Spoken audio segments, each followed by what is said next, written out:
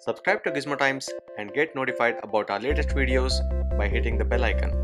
Hey guys, this is Chetan for Gizmo Times, and this is a smartphone accessory that is really worth talking about. That's the Epixel 18x telephoto lens that can offer up to 18x of zoom with your smartphone. You don't need a DSLR camera, you don't need any huge cameras.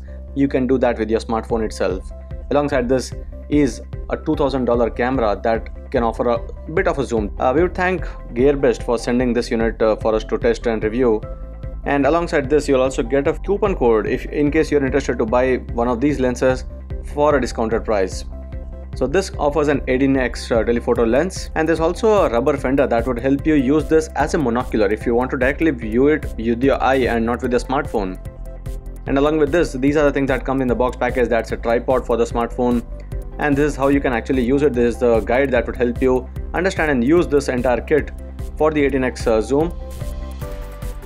This is the holder for the tripod for the smartphone on the tripod itself, and then this is the actual mobile lens that is given as 18x25, but it's an 18x zoom one. And you can see that the top part has the screwed opening. That is what you have to pull out and then place it on the fender. So this is the clip that would sit on the smartphone. You'll have to place this one perfectly and everything then is sorted well.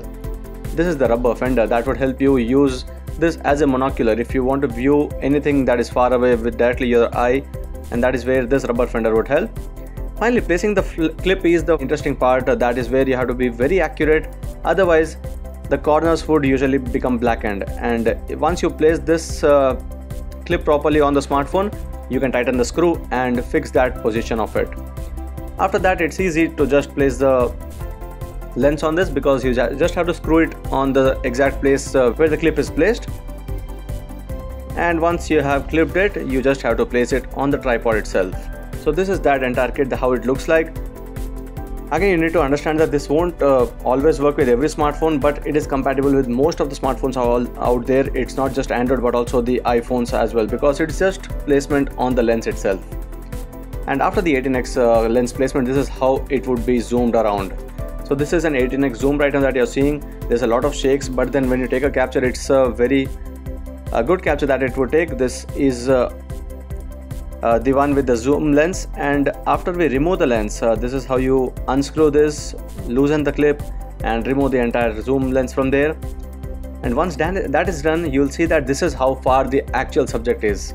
This is one we are capturing directly with the smartphone without any zoom, and that is how far away that subject which was captured with the 18x lens is. But that is not it.